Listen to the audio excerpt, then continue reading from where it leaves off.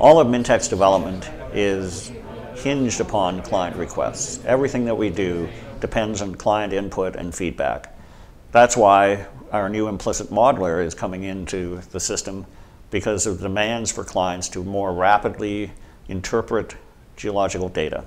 The MineSight implicit modeler is a mathematical tool that is going to let you take drill hole data, polygonal data, point data, fault plane data, and rapidly interpret new geological scenarios. One of the most time-consuming tasks for a geologist is building up a reasonable three-dimensional picture of the deposit. The traditional methods of linking polygons and polylines from section to section is still probably the most accurate method. But this new mathematical technique, implicit modeler, will let the user develop rapid alternatives to their problem and come up with quick solutions and rapid alternatives to looking at the geological structures. Our performance manager is another example of what clients are expecting. We've done some fantastic development for specific clients in this area, but we realized that we better come up with a more general tool that we can market to the industry.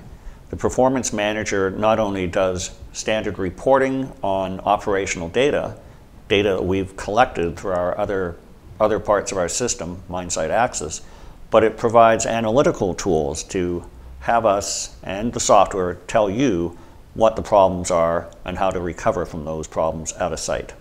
MineSight Atlas is a brand new tool for interactive scheduling.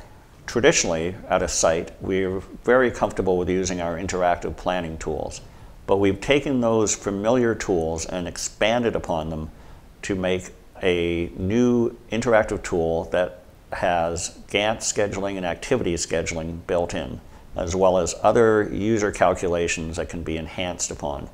So as we move forward with the system, we're going to have two main scheduling paths. We will have MineSight Scheduling Optimizer as the main tool for automatic scheduling, and MineSight Atlas as the main tool for interactive scheduling.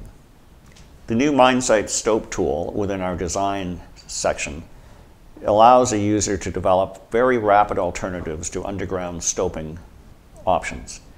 Not only is it a design tool, but it is a very quick first-pass scheduling tool for underground engineers to look at alternatives for stope location.